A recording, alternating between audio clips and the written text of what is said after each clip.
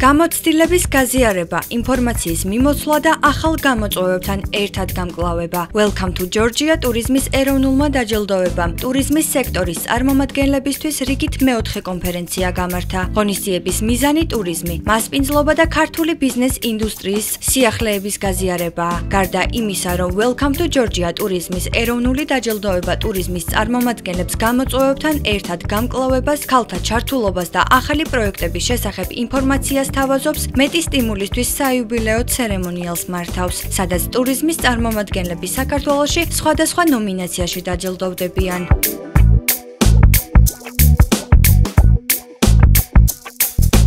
მოხარულები ვართ, რომ რიგით მე-4 კონფერენციაზე სტუმრებს და მონაწილეებს ვუმასპინძლეთ. ეს წელი ჩვენთვის ძალიან მნიშვნელოვანია, რადგან მე-5 საიუბილეო დაჯილდოებისთვის ვემზადებით. დღეს საინტერესო თემები განვიხილეთ, როგორც კლიმატზე, ასევე ინვესტიციაზე და მომსახურების სტანდარტებზე. ასევე ჩვენთვის საინტერესო თემაა მარკეტინგული სტრატეგიები, რადგანაც ეს ტურისტების მოზიდვაში გვეხმარება.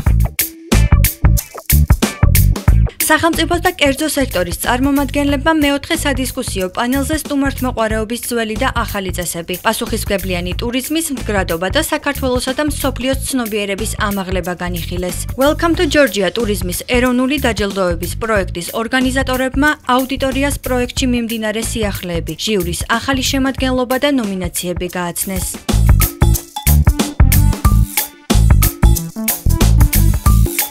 ეს არის ძალიან მნიშვნელოვანი ღონისძიება, სადაც აქვს საშუალება კერძო სექტორს, ამ სექტორში მოღვაწე ბიზნესს, რომ გაიცნონ იმ სიახლეებს, რომელიც ხორციელდება, რომელსაც ახორციელებს ასევე სხვადასხვა ტურისტული ინფრასტრუქტურის განვითარების მიმართულებით, სერვისების მიმართულებით სახელმწიფო და ასევე რას თავაზობს კერძო სექტორი სხვადასხვა მიმართულებით ტურიზმის სფეროში. ეროვნული კონფერენცია საკმაოდ მნიშვნელოვანი ღონისძიება არის, განსაკუთრებით ამ სექტორში მოღვაწე კომპანიებისთვის, ინვესტორებისთვის და უბრალოდ დასაქმებული ადამიანებისთვის, რადგანაც აქ თავს იყრის ყველა ის კომპანია, ყველა მნიშვნელოვანი მოთამაშე ამ ბაზრის, ხდება ინფორმაციის გასვლა, გამოცვლა, უზიარებენ ერთმანეთს გამოცდილებას, ახალი პროექტების შესახებ ინფორმაციაზე, რაც თავარია, ხდება აქტიური დისკუსია იმ პრობლემებთან დაკავშირებით, იმ გამოწვევებთან დაკავშირებით, რომელიც დღესდღეობით საქართველოში ტურიზმის სექტორს გააჩნია.